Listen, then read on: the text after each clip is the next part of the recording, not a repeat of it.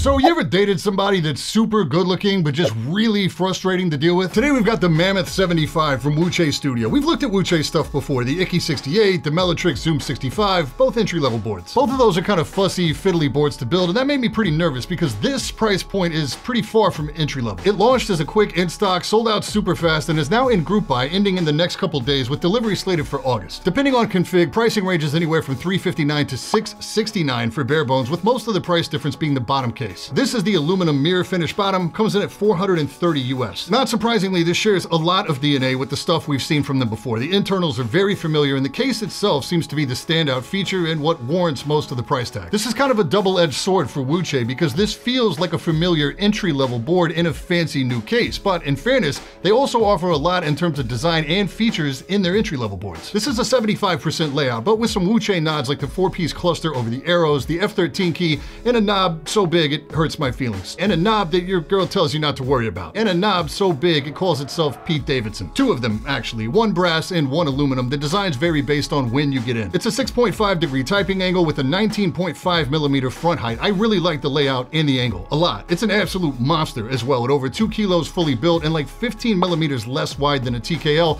It's a big boy. It's worth pointing out too that they do have the Mammoth20, which is like the companion piece numpad if that's something that you just can't live without. Case is all aluminum, and the quality of the anodizing is probably the best I've seen come through here yet. It's flawless, literally perfect, even on the inside, and you don't see that very often. The bottom is really well done. It's gorgeous, ridiculously hard to film as well. There are still visible tooling marks inside the lower, but not really a big deal. The Mammoth is a 3-dimensional geometric badge that actually sticks out a fair bit from the case, but the case feet prevent it from making contact with the desk. Side profile has some nice curves, and a bit of the lower case wraps around on the corners, so there's no visible hardware anywhere. The USB port is centered, it's recessed slightly, and hides the majority of the connector. Due to where the case hardware is located, you'll have to be really careful to not nick the case edge with a screwdriver, especially a motorized screwdriver. On the top edge, they'll nick right where a keycap won't cover the damage, so don't be like me.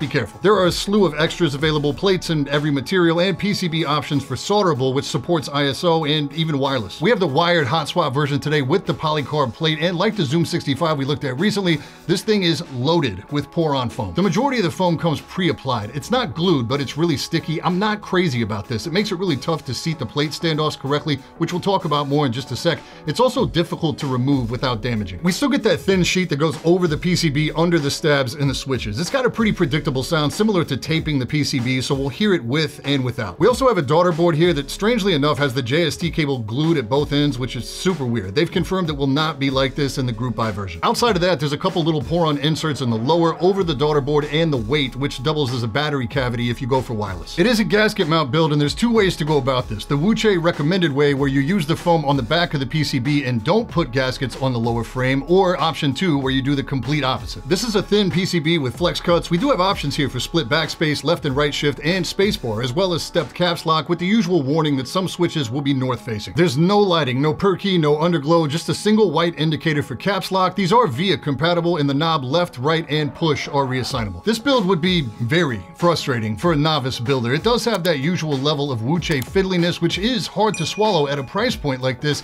There were a couple times during this build process where I would have been straight up pissed if I had actually paid for this board. The vast majority of that headache, surprisingly, was from following the build guide, which you should still do, but I would ignore the standoffs except for around that knob to firm up that assembly. Like I said, the foam can make it tough to see if you have them seated in the plate correctly, and the second issue comes from these little plastic screws. They're really easy to misthread and really easy to strip once you do. When, not if, that happens, you're gonna have your plate and your PCB assembly basically fused into one piece. That's gonna make it really hard to get in there and mess with other configurations, tune your stabs, etc. I had to use flush cutters in a couple cases to cut the heads off those plastic screws, and I scratched a couple trace routes when I did that. I've already expressed this to WUQUE, and they've confirmed that the group buy versions of this kit will come with metal hardware instead, which should help mitigate a lot of that headache. This is a thin PCB, so their Aurora stabs are recommended. Thankfully, they're included in the kit. I also notoriously have a hard time tuning my spacebar with these stabs, so I opted to use the little pre-cut Teflon Holy Mod stickers they include just on the spacebar. They actually work pretty well, sound and feel a lot cleaner than using cut band-aids. I wish I could tell you that was it for headaches, but the rest of the assembly also had some challenges. I couldn't get the case screw under the knob to catch the thread, and there's an issue where the plate overlaps a portion of the lower case screw by the spacebar. It's best to just run without it, and this again is something they've corrected in the Group I version. With this board, it didn't pay to be an early adopter. It also has the issue I saw in the ICKY68, where you have to really make sure the plate is situated correctly, or it sits kind of slanted in the case, and the F1 and F2 keys rub the top frame. The post on the rotary encoder fights you when you're trying to adjust it. More than a few times I had to loosen the case screws and make little micro adjustments to the plate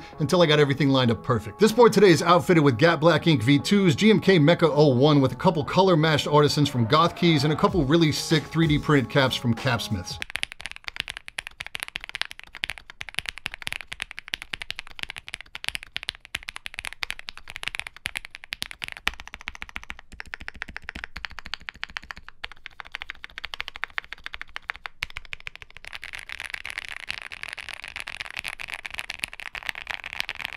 So muted is definitely the name of the game with this setup. All that Poron in there really has those Gap Black Ink V2s in the chokehold. Would probably sound better with a clackier switch. There's not a lot of flex or bounce despite running with no standoffs because there's so much foam compressed inside. It's a very comfortable typing experience though. Bottom out feels really soft. It's mostly a good sound. It's low and muted with the pop you usually get from taping the back of the PCB. The spacebar is definitely the low point for me here. How I have it set up in this build just feels pretty lifeless.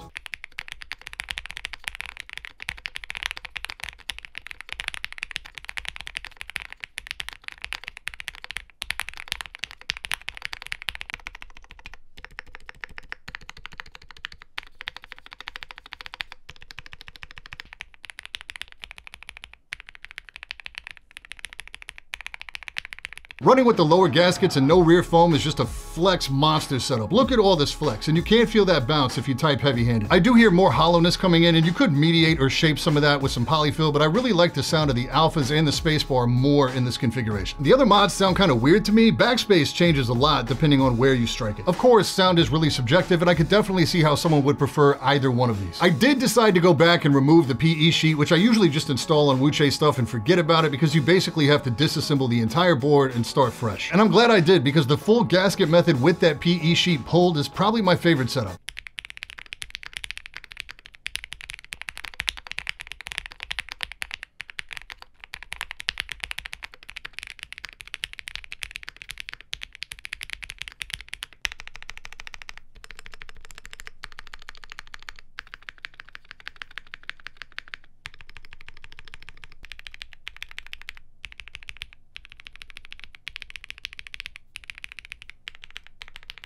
It is higher pitched overall, but the mods sound better to me, and I actually enjoy the spacebar, which was a weak point for me in both setups. The big takeaway here is that there's a pretty wide swing in the typing experience and the acoustics depending on the setup, and the kit comes with everything you need to tailor it to your liking, so you are getting some variety and plenty of room to experiment. I have a hard time with this board. I love the layout, and the visuals are absolutely insane. The quality on the case is really nice, and I did, after a lot of frustration, come away with a board that I'm really happy with. But to me, this board is really for an enthusiast, someone who doesn't mind spending a few $100s and then tweaking and tweaking on it to really dial it into their tastes. I would not say this is a beginner-friendly board, and I would not recommend it for a beginner. The 75% market is pretty sparse outside the numerous Satisfaction clones, so I can't see how this would be attractive. But if this was my first big spend in customs, like if this was a big budgetary sacrifice for me to spend this much, it would turn me off on the hobby. On something like the ICKY68, I can overlook some of these opportunities, but at this price point, I can't. Hopefully by the time the Group I boards arrive, they've corrected some of the issues that we talked about earlier in the video, but reviewing the board in front of me today,